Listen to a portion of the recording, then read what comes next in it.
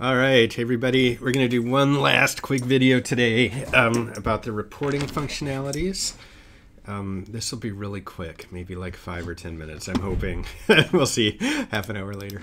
So anyway, after you're done with the post-analysis, one of the things you can do is look at the reports functionality.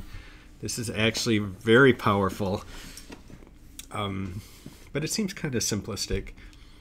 Okay, essentially what you can do is use this to report the data in a tabular format you can then use for other programs like R or Excel or whatever statistical program you want. The default factory report is more of like a tidy long format like for R. And so every line is, I believe, maybe a peptide or a transition. I don't use it a lot, but if you're putting it into R and you like long formats like tidyverse, I think it could be very useful for you. You can actually select the columns and what you want here. They're kind of selected by default, but you know, if you want to put like vendor in here, for example, you can. You can see Bruker pops up, or like run date. You could see when we acquired it, or time, or instrument serial number. I don't know why you'd want to, but you could. You can add stuff like there's just an unlimited number of options. Computer name. Hey, look. I don't know why you'd want to see you required on desktop EQE W33, but you could if you want. Okay, what else is important? You can select stuff like from the protein group. You'll see these abbreviations like PG. And they have all these tooltips, so you can go over these to say what it means. So you may want to put the protein group gene in there, for example, and you can see it pops up. That's probably useful. Uniprot IDs, which are probably the same as the accession numbers. You could put gene ontology, identification. If you wanted to put the protein group coverage, that's probably pretty useful. Is a single hit, so that's useful too. So like if you don't limit it to 2 peptides per protein, you could put, is it a single hit? Sometimes I think that's very useful. And I think it's either a true, false.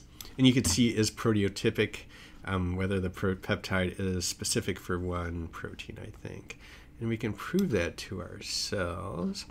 For example, this says true, and there should be a number somewhere for number of protein groups this peptide is in. So you got to verify it as what you think it is. If you manually accept, we didn't go over this, maybe I'll do a video later about how to manually accept things. So if you futz with default like integrations or define a peak some way manually, you can flag that here. What else? Protein meta, database, organism IDs, quantitation. There's just so many things. For those of you who like IBAC, you can put in the IBAC values. This is that normalization of signal by molecular weight, and that should show up here somewhere once you check it. Let's see, you got all sorts of things. Peptide. I don't even know what 3/4 of half of these stuff do. Occurring in all protein accessions. Anyway, there's nice tooltips over all of these, so feel free to mess around with it. Let's see. Elution group. So let's see. Compensation voltage found in library. You kind of get the idea what the difference is between elution group and peptide. It's kind of not well defined. But you'll kind of get an idea. Let's see, elution group. I think Yeah, I wish that was more well defined in the manual. Okay, identification. LC. Let's see. IRT, Apex, retention time, all sorts of other stuff you can do. You don't really have to mess with this too much unless you want to. So like PTMs, PTM position, candidate score, all sorts of stuff. There's a million different things you can mess around with. So there's an MS stats report. And if you change some of these, you could save it. You don't want to save over a default report. I don't think it'll let you because it's locked. But once you make changes, you can save it as a different report. But we're just going to say no. If you want to export this in a program called MS Stats, which some people like, you could do that. I'm not really a fan. But if you want to, you can. Here is the peptide report, which I think each peptide is a separate line in a long format. Here is the protein quant report. You can add or select columns. Here are the pivot reports. So these are kind of what I like. There is a peptide one, and it's pivoted. The protein one makes more sense. The pivot report will have the protein groups on the first column and then each row, and then the columns will be the quantitation across the different samples. So this you could put right into a statistical program. And if you want to do IBAC or something else, you can. We have a format here, which is nice for us to go into Simplify, which is this nice program. Web application you may see. I will go over a video for that, but I think John already has some videos for it on Simplify. But this is a program, this is the format we kind of made up to put into Simplify, which is basically the protein pivot with the accession, and the protein even more simple than the protein quantitation pivot, or the protein quant right here, protein quant one, which has other things that Simplify doesn't need. I think maybe they're exactly the same. Anyway, that's it. So once you have your reports, you can go export report on the bottom, and it will save the report for you in a tab separated format. You can say that, or this, or CSV. You can actually save it as CSV too.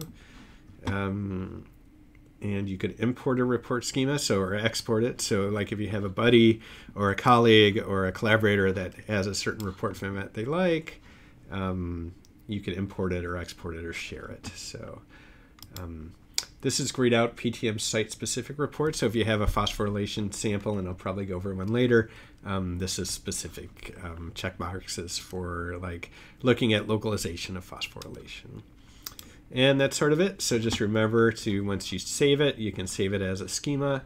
You can export your report and then put it into R or Excel or whatever statistical program you want, Simplify. And that's it. That's it for the report. We're done. We'll probably have an advanced Spectronaut talk some other time, or I will probably go over some additional data sets once they're published, because I have some interesting ones about how we filtered. So anyway, that's it for now. Thanks everybody. Let me know if you like it. Feel free to leave comments wherever you can leave comments, and I'll probably have more later. Okay, thanks everybody. All right, bye.